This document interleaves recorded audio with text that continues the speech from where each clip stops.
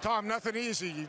Terrific first half. The beginning of the second half, they went on this little run. What was going through your mind? Well, I think you got to give Mike credit. His team played, and we said it at halftime. They did it against Wichita State. I thought we got a little complacent, but some of it was they're good.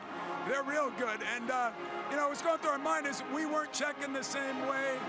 And then we had a couple of foolish shots. I thought we took some bad shots right away. When they did make that push, though, Cassius, and I know Coach is always challenging you to be the best version of yourself, what was going through your mind as the point guard, as kind of the leader of this team? Just got to make plays, down the stretch. That's my job for this team. I got to try to make plays for this team, and it happened to be me shooting the ball today, whether it's me getting somebody open, just trying to make plays to help us win. That's my job for this team. How hard is it as a player? You go out to Portland, you play those 3 games, you have to come right back and play a game of this magnitude. How taxing is that for you mentally, physically, emotionally to get ready for a game like this at home?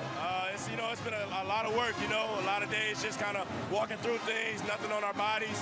But we did lift, we did have hard practices. You got to keep coming back and back. And to be the team that we want to be, that's what it takes, There's going to be weekends where we got to play 4 tough teams, 2 or 3 tough teams, and that's where we went through this stretch and we came out successful. I guess Coach Izzo's getting a little bit soft. Congratulations, guys. Yeah, thanks, man. But their seniors came through too, and the young guys hung in there. So good win for us. Mike's got a hell of a team. It's a couple down. We got a lot more to go. Great. Good luck, you bud. Thanks.